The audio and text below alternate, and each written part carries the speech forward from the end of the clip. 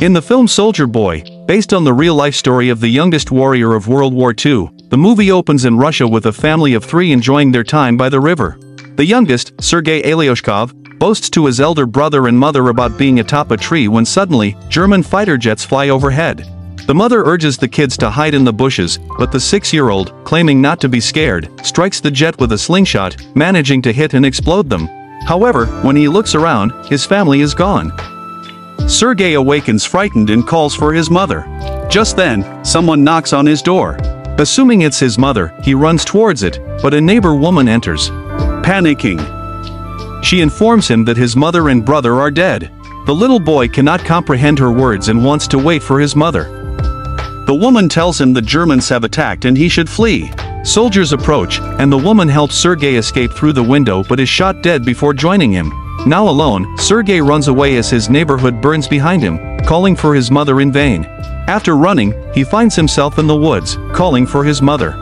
That night, he stays in the jungle. The following morning, he drinks water from a river when enemy soldiers approach. Sergei hides inside a tree's roots, startled by a snake but more afraid of the soldiers. The soldiers eat by the river and leave, allowing Sergei to eat their leftover food for the night. However, by the end of the day, the little boy is exhausted. He hasn't had a proper meal in 2 days and has been walking with no destination. He falls down as he limps but doesn't stop walking. While on his way, he sees wild berries and devours them, but then an explosion occurs behind him, taking him by surprise. The boy gets dizzy and starts to hallucinate someone coming behind him. However, even in such conditions, he stands bravely and tells the person he has a rifle and is not scared. He limps forward but falls unconscious after a while. While he is asleep, 2 soldiers approach him. The scene cuts to the Russian army base where Commander Kuznetsov waits for his patrol soldiers. They come in with the little kid who is injured and weak. When the soldiers claim they are on his side, the little boy opens up and introduces himself. The soldiers laugh when the kid shakes hands with the commander, suggesting he introduce himself too. The soldiers feel affectionate towards the little kid and gather around him. They give him water and feed him. Even the otherwise cold commander takes care of the kid. A nurse named Katya dresses Sergei's wounds and is charmed by his personality too. The kid asks her to draw a tank on his wounds because he wants to be a soldier when he grows up. Even the injured soldiers talk to the kid and feel uplifted. Sergei is fascinated with the commander's gun and his badge. The commander answers all the little boy's questions and lets him play with his honorary pistol after taking the bullets out. Sergei shows him the tank drawn on his stomach and boasts about being a soldier himself. The boy is healing very quickly. The nurse, Katya, asks the commander to let the boy stay with the battalion, but he disagrees, claiming it won't be safe. He wants to send Sergei to an orphanage. The soldiers spend all their free time with Sergei. He is visited by many throughout the day, bringing him food sent by their families from afar and even letting him play with their binoculars. One day, a soldier goes to the commander to ask him to let the boy stay with the battalion. The soldiers have grown close to the kid and think of him as their own. His presence lightens the weight of war off their chests. However, the commander is adamant about sending the boy to the orphanage for his own safety. The following day, the enemies attack, and many soldiers are hurt. A vehicle comes to fetch Sergei to take him to the orphanage. The commander breaks the news to the kid and gives him a wooden honorary pistol as a gift. The boy hugs him, claiming he is scared for the commander's safety.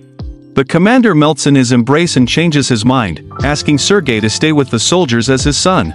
That night, the soldiers look for little soldier clothes for the boy, overjoyed to have Sergei stay with them. The commander wakes Sergei up and gives him the clothes. He wears them and runs around, looking like a real soldier. The others start calling him their little soldier boy. As the kid runs around, the Germans launch an air attack on the battalion. The soldiers quickly take Sergei to a safe place and fight the others. The number of injured soldiers grows rapidly. Sergei wants to make himself useful, so he brings water to thirsty soldiers. One of them asks him to read a letter sent by his family because he has a bandage over his eyes. The little boy wants to help but doesn't know how to read. He takes the letter and starts making up things written on it, claiming that the soldier's cow is safe back home. When the soldier says he doesn't have a cow, the others tell him to go along with the story and laugh. He reads everyone else's letters in the same fashion and cheers them up. In the following scene, we see Katya and the commander talking. The two seem attracted to each other but do not confess their feelings. Later, Sergei tells the commander that he is of the orderly position in the battalion and starts introducing himself as one. However, the boy then sees one of the soldiers' stations destroyed from the attack. The commander teaches him to take his hat off to pay respect to the dead soldier. The next day, he insists the commander give him a mission and is tasked with distributing the letters among the soldiers. He completes his task efficiently and even makes the soldiers dance for him. The following day, Sergei goes a little far from the base with his binoculars. As he is playing with it, he sees someone's leg moving from inside a haystack. He rushes back to the battalion and tells the soldiers about his findings. The soldiers are skeptical but go with the boy anyway. When they reach the haystack, they are alerted to see 2 German spies hiding underneath. The spies are arrested, and the kid is praised for his intelligence. That night, the commander shows Sergei the legal papers for his adoption. He is now officially the kid's father. Sergei knows of the commander's feelings for Katya, so, to repay his kindness, he takes him to confess to her. But the two see her talking to a different man and wrongfully assume she is interested in someone else. The base is attacked by the Germans again. This time, Sergei helps the soldiers with all his might by supplying ammunition to the soldiers in the front line, but they command him to go back to the shed because it is too dangerous outside. When he comes to the shed, he sees the commander and others panicking because the phone's connection with the colonel is lost. A soldier is sent to fix the broken wires. Sergei follows the soldier and sees he has been fatally wounded. He asks the dying soldier how he can fix the wires and does it himself. The connection comes back, and more troops are called. The 6-year-old saves everyone's life. Later, we see the commander and Katya talking by the river. The commander finally confesses his love for her and asks her to be Sergei's mother. Katya is over the moon, but before she can say anything, a soldier approaches them and gives the commander a letter, saying they have been dispatched from the base. The following day, all the soldiers leave for their new base along with Sergei. However, on their way, they come across a minefield that blows off some of their vehicles. The commander is hurt, while the group's orderly, whom Sergei was close with, dies in the explosion. He cries and hugs the commander. They carry the injured ones with them and continue their journey to their new base. When they finally reach the other base, they meet the commander's leader, the general. He too is impressed by the kid's ambition and congratulates the commander for having such a smart kid. The following day, their division is awarded a guard's banner, and so is the boy. He promises to save his country when the general gives him his badge.